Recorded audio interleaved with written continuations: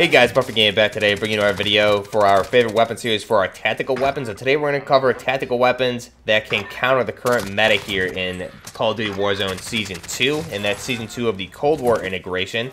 Right now, the agency suppressors have been buffed to a point where they also have the same stats, really, or the pros as the monolithic suppressors, as well as the increase to recoil control. So take weapons from Cold War, which already are not balanced properly at all, and give them those additional stats with the recoil control, and they already don't have any recoil to begin with. So think weapons like the FFAR and the AUG are currently the meta if you're playing Warzone at all lately, so you know that these weapons don't have any recoil. They're very, very fast TTK, very easy to use weapons, and with that agency suppressor buff now, with that recoil control, you don't need to really control any recoil on the weapons. You just spray that thing as fast as possible. Same with the FFAR. It seems to be 1,000 rounds per minute.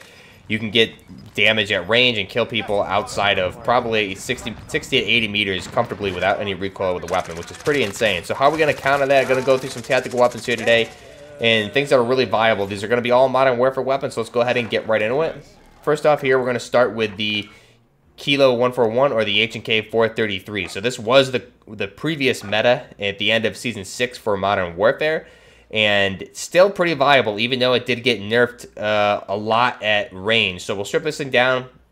I'm going to leave the camo on here. I'm running just a digital camo that I'll show you, but for the suppressor, we're going to want the mono suppressor, obviously. It's going to give us the sound suppression, damage at range, and you notice how there's no recoil control on this, unfortunately, like the agency suppressors. So the cons here are going to be the ADS speed and the aim walking steadiness. Barrel, we're going to want the same 19.8-inch Prowler barrel. It's going to give us the damage at range increase, the bullet velocity, as well as the recoil control. Cons are going to be the ADS speed and the movement speed for this. Next up, we'll go with the optics. So this is really personal preference. If you want to go true old school meta, you'll go with the VLK. Otherwise, I really enjoy the Integral Hybrid Sight. Or the Leopold Hammer. Again, you get that 3.25 scout optic with the top-mounted red dot or the delta point there on top, so you can switch to for anything at medium to CQC engagements. Next up, we'll go with the ammo. You're going to want that 60-round casket magazine of the 5.56x45 NATO, so you'll double your ammo from 30 to 60. The cons are going to be the ADS speed and the movement speed. And then for the underbarrel attachment, definitely you can go with the Commando foregrip here. The recoil on this still isn't really that bad at all. However, damage at range for the weapon overall is going to take much more bullets to kill than it used to, which is good. So this was a good nerf. However, still very viable. Low recoil weapon, easy to get shots on target, and that Commando foregrip there will help you out with that. So that's our H&K 433 or our Kilo 141. Again, still a really, really good weapon. You're just not going to be able to beam people at 300 meters with this thing, which is good. That's not how it should be. So I think this was a really good nerf that they did with this. However, it leaves really the weapons in a spot where only Cold War weapons are dominating the meta right now. So that's definitely one option. I think a lot of people sleep on this because it got nerfed so heavily, but it definitely still performs very, very well. A very reliable weapon. Next up, I call this one the Squad Killer. This is the PKP Pecheneg. So we'll go ahead and strip this down. I'm using the standard issue blueprint for this. So it has the Zenico buttstock, as well as the Zenico hand guard on here, and they finally fixed it so it has that nice fat muzzle brake on the end there by default, which looks really nice. So we're going to want the monolithic suppressor or the PBS4 on this, so that'll give us sound suppression, damage at range, as well as keep us off the minimap. The ADS speed and the aim walking steadiness are the only cons there. For the barrel option, instead of the 26.9-inch extended, which will be the longest barrel for this, I'm going to go the 25.9. So this gives us the Pecheneg with that carrying handle there on the barrel. And this is actually, I think, performs very closely stat-wise to the 26.9. However, the mobility you get with this is much, much greater than the 26.9. So I'm going to go with the 25.9 heavy. And again, damage at range, as well as bullet velocity. You're just not getting the recoil control, but with the stance grip on there, you're going to really be able to mitigate that. The recoil is not hard to control whatsoever, and you can move much, much faster with that barrel. Optic, since this is a Russian weapon, we'll go with a VLK optic. And again, the standard issue version here retains the camouflage, which is nice. Buttstock we'll leave blank because we have that nice Zenico buttstock there. We'll go down to the ammunition. I'm going to run that 200 round box magazine here. That's going to give us a 7.62 by 54 millimeter R. So we're going to increase from 100 to 200.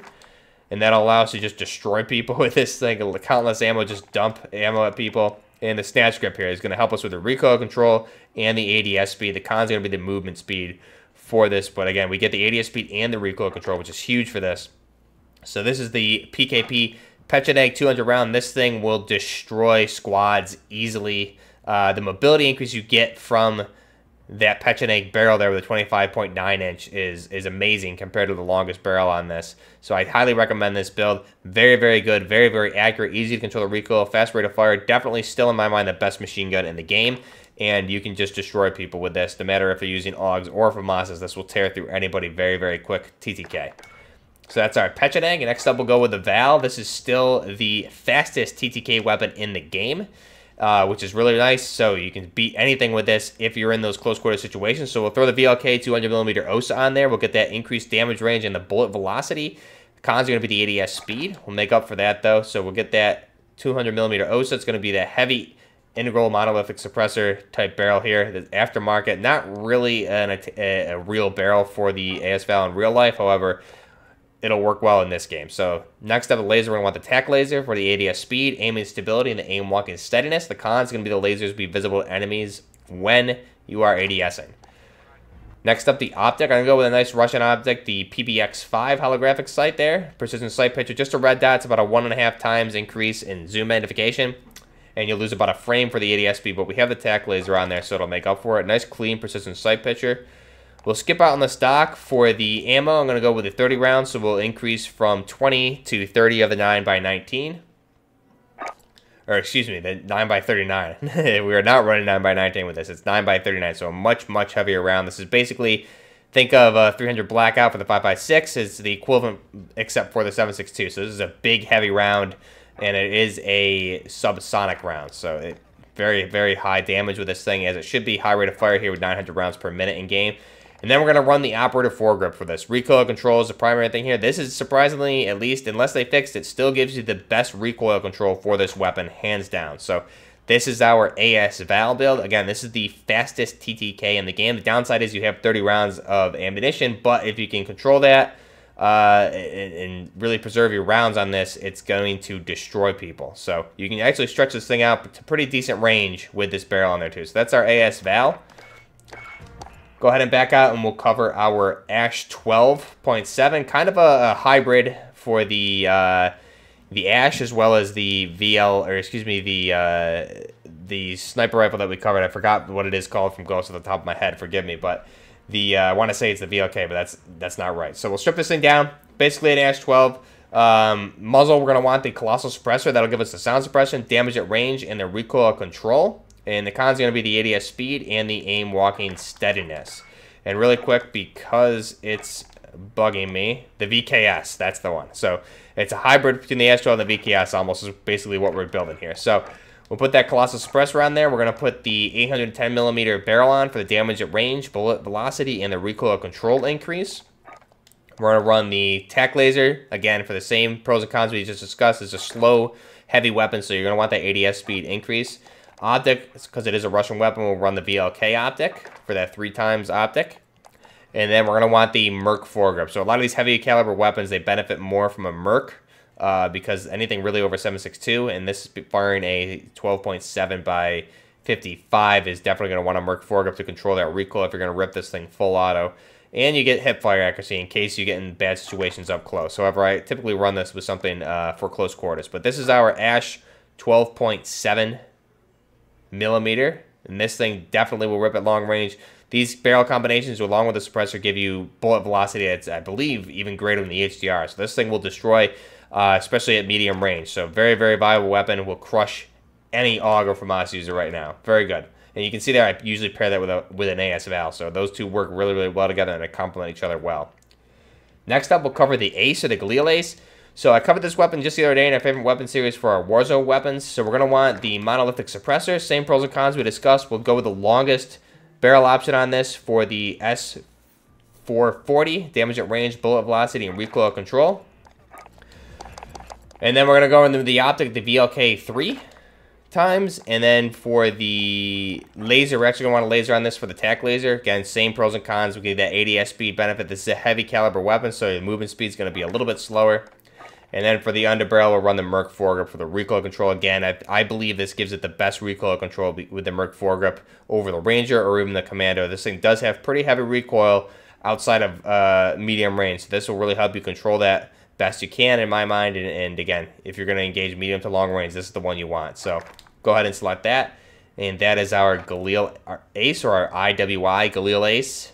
Again, still very, very, very powerful weapon right now. One of the sleepers. I don't really see many people running it right now, unfortunately.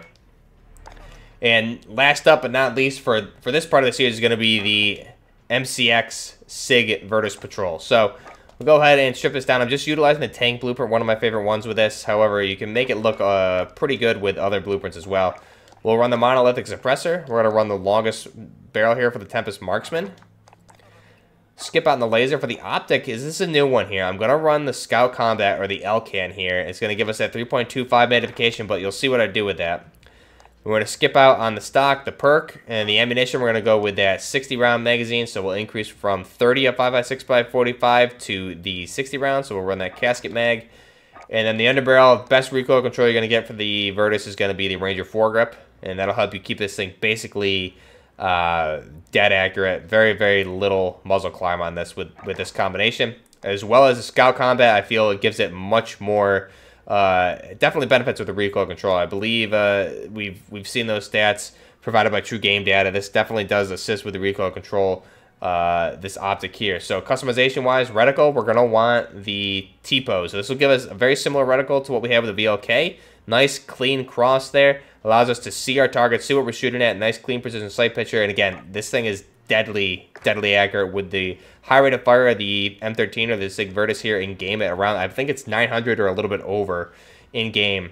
And this thing destroys. Very, very fun weapon. Very, very accurate as well. So just be careful of what you run with this, because you're stuck with that 3.25. You may want to run an SMG with this as well. So very, very good weapon. Again, this thing rips at medium to even some longer ranges, I would say, as well. I've had a lot of success with this the past few days. I'll be covering this weapon more in the future as well with this combination. The LCAN looks very nice on this, and again, just very, very accurate. So those are all the weapons. Let me know what you guys think. We covered the MCX Virtus Patrol, the Galil Ace, the ASH 12.7mm, the AS Val, the PKP Pecheneg, and the H&K 433, or the Kilo 141. So let me know what you guys think. What's your favorite combination here in game? Very, very good weapons here to counter the meta. This is part of our tactical weapons. I believe this is tactical weapon number 10. So let me know down below what you guys think of this, what recommendations you want to see for the next part of this series. And again, these weapons will really help you counter the current meta in Season 2 of Warzone until they get around to finally patching and maybe making the Cold War weapons not overpowered as they have been since the integration launch. So we'll have to see what happens there. Till next time, I'll leave you guys with that. This is Buffner Gaming with the Tactical Weapons series. Till next time, Buffner Gaming, out.